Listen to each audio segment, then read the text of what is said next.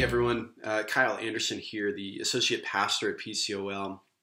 Ezekiel 37 is a passage I've been thinking about lately. It was actually one of our lectionary texts for worship yesterday, and though we didn't preach on it, I think it's definitely applicable to our current context. That passage recalls a dream that was given to the prophet Ezekiel by God. It's that Valley of Dry Bones dream. Perhaps you're familiar with it. I'll include a link below if you'd like to read that on your own. But this vision, this dream that is given to Ezekiel is actually a message of hope to an otherwise hopeless people. These are folks who were in exile. They were far away from their home, separated from their culture and their religious traditions and everything that they knew. They were forced to define a new normal. They were forced to change and to adapt. Perhaps that's something we can relate to today. This is a message to a people whose lives, quite frankly, were hard. And in many ways, as evidenced by this image of the Valley of Dry Bones, this felt like a kind of death of sorts. There was a sense that their lives were over because they were in exile. There was a sense that there was just no hope for the future.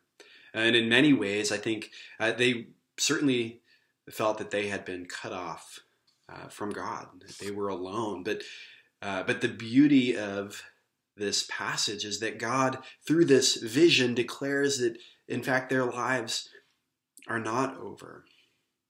God declares that this valley of dry bones, these dry bones would once again live, that God has not forsaken them, but rather God remembers them. God never forgot God's people, and that God was going to see them through this difficult time. The people of God were not lost. They were not cut off from God. The same God that breathed life into their very bones was still breathing, even in this difficult time. In Hebrew, the word is ruach. It's one of my favorite Hebrew words, and it means both breath and spirit. I think the ancient Hebrews knew something that sometimes I think we forget, and that's those of us who have breath also have spirit.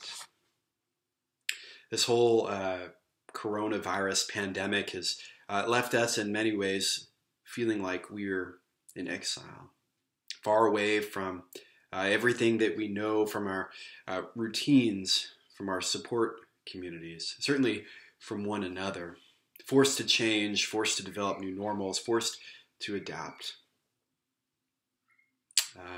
But don't be fooled. That's my encouragement today. Don't be fooled, for when we have this breath spirit within us, we are whole. Wherever we are whole. And so I'd invite you now to take a deep breath with me.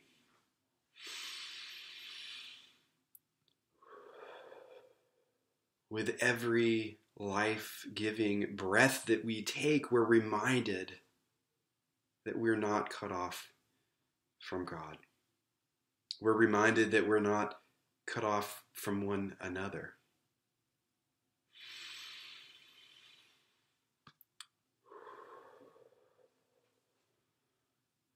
With every life-giving breath that we take, we're reminded that God is with us.